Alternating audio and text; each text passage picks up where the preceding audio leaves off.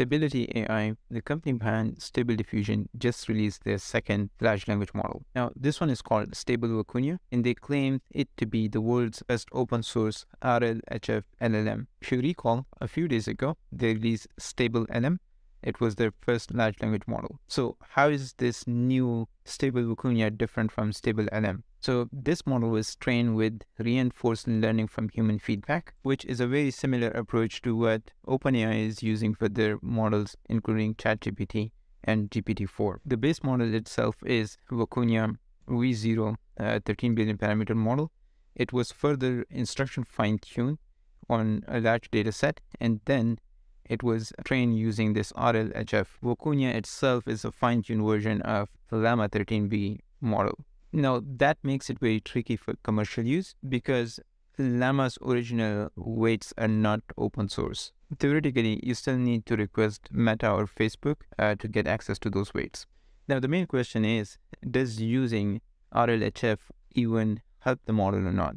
So in this work, Stability.ai actually provided a comparison of this model with similarly sized models on different benchmark datasets. We will be conducting our own tests in this video, and I'm also going to show you how can you potentially use this on your local machine if you have a powerful enough GPU. But based on these results, in some of the tests or benchmarks, it actually performs very good. So for example, this Bool Q, it actually outperforms all the rest of the models.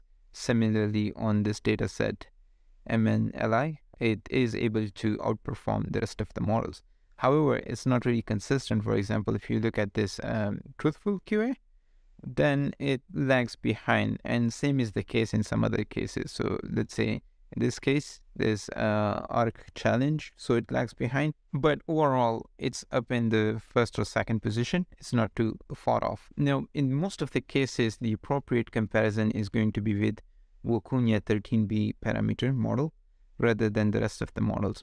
So in all the cases, if you compare this Stable Vicuna with Vicuna 13B, at least on these benchmarks, it outperforms Vicuna except in this truthful QA benchmark. So this is very significant because as far as I know, Vicuna is probably the best open source model, which could be compared with ChatGPT in some cases. Now, how did they achieve this?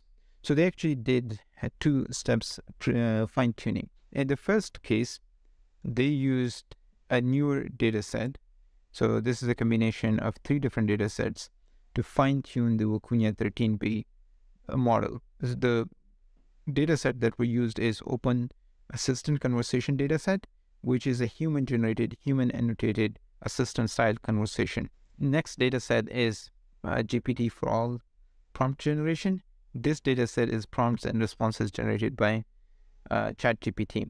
And the last one is the Alpaca dataset, which is again instruction and demonstration generated by OpenAI's DaVinci model. Now, a couple of things to consider here with the fine-tuning. 2 out of the 3 datasets are relying on ChatGPT.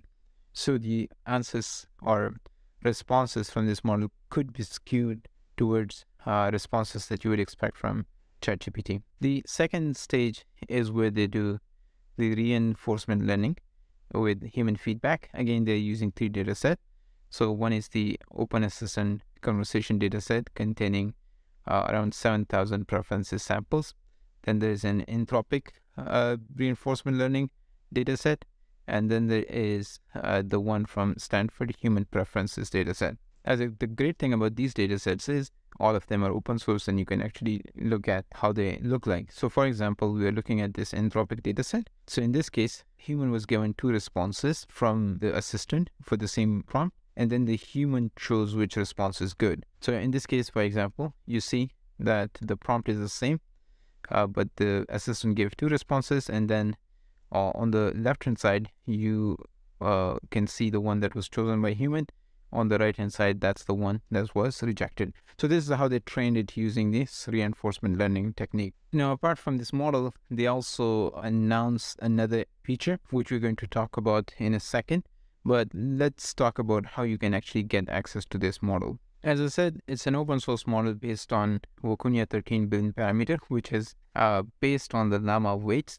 They have made the delta weights available, and you can even play with this locally if you have a powerful enough machine. We're going to be looking at HuggingFace spaces, where we will be experimenting with the model. But at the end of the video, I will show you how you can potentially run this locally or in a Google Colab if you have powerful enough machine. So if you recall, a few days ago, I showed you this Hugging chat interface from HuggingFace. Now, Stability.ai is also announcing the upcoming chatbot interface. This is great because this shows that we're going to have multiple options. So it's really awesome if you don't want to be sending your data to OpenAI. Now, let's experiment with the model itself. To access the model, you can go to HuggingFace and then click on Spaces. And then you want to search for Stable Vicuna.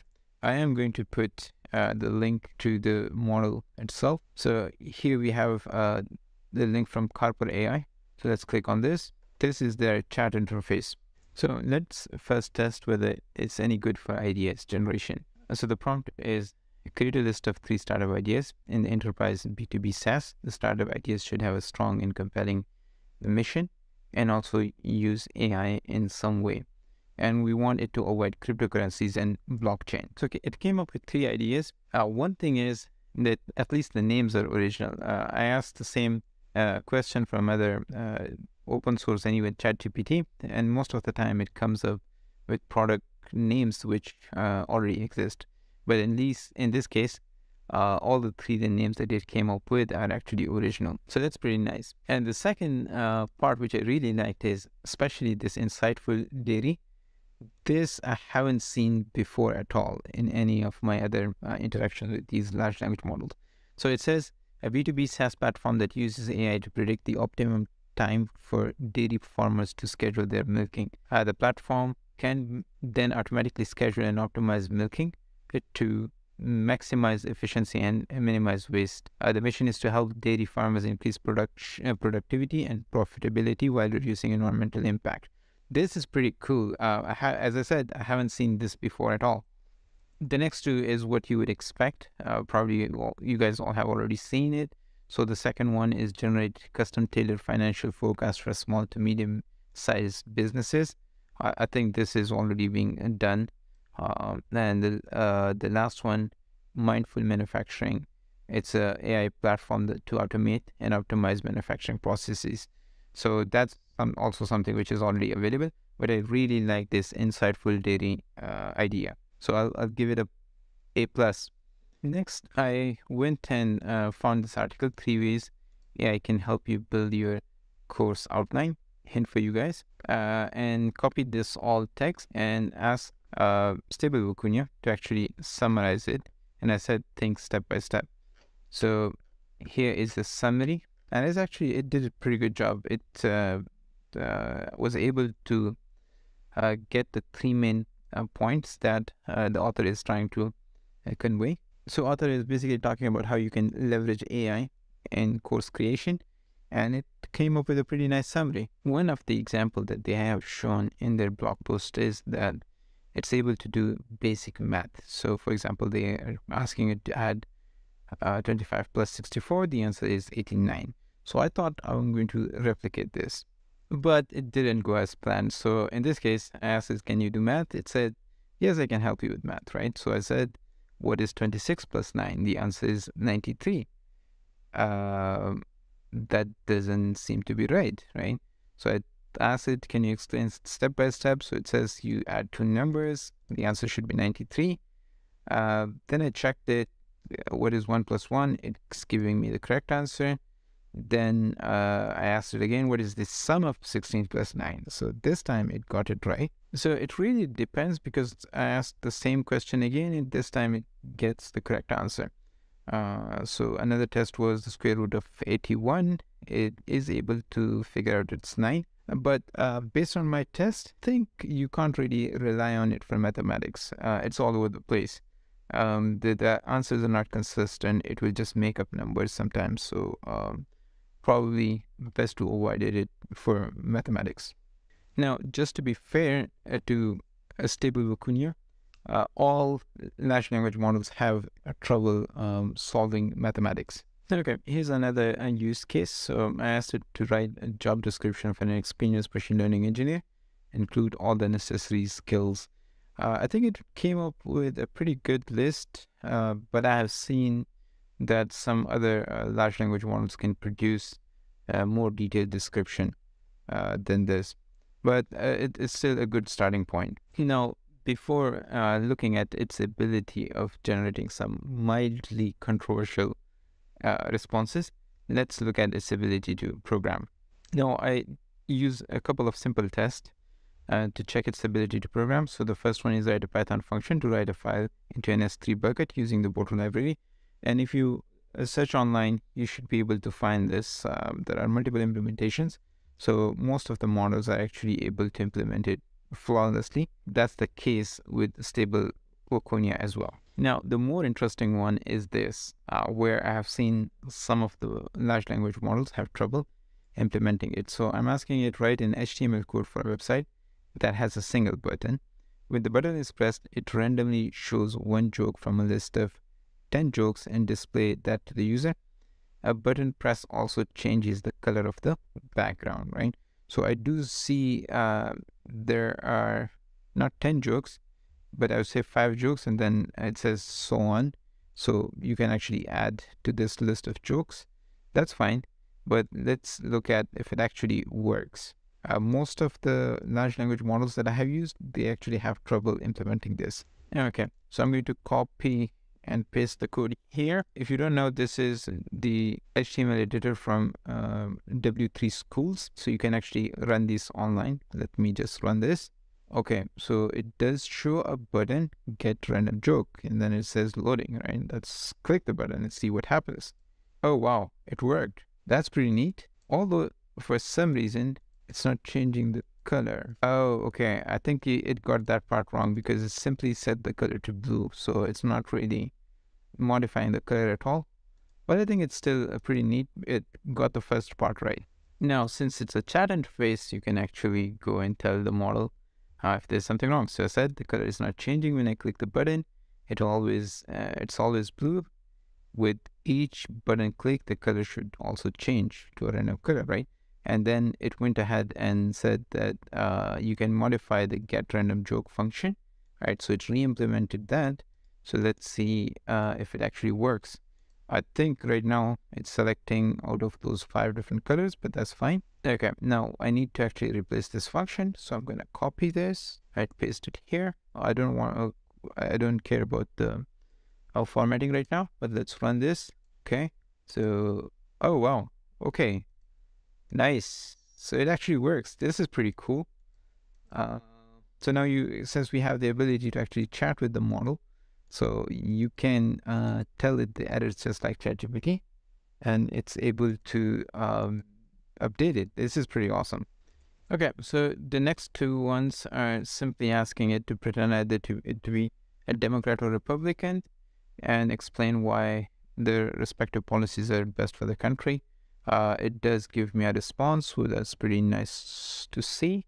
If you ask ChatGPT or like a variation of this question, it probably is going to say, as a large language model, I cannot do this.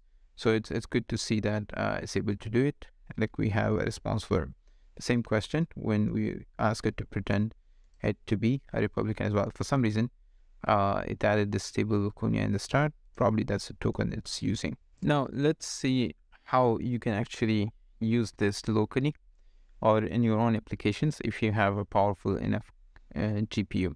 Unfortunately, I don't really have access to a really powerful computer, so I cannot run these on my local machine, but there is a simple way around it. So all you need is to install the transformer library, right? And the rest of the process is very simple to what you would expect from a transformer-based model. So you need to have a tokenizer since it's based on Llama, so you can use the Llama tokenizer. And then you need to have AutoML for causal LM. So you need the model itself. They provide it here, but this is the Delta model. But there are good people of the internet.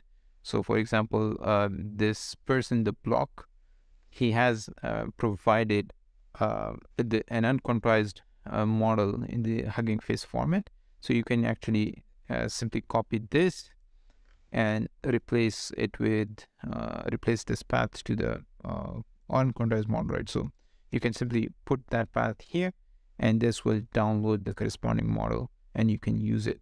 Now you just want to be careful about the prompt.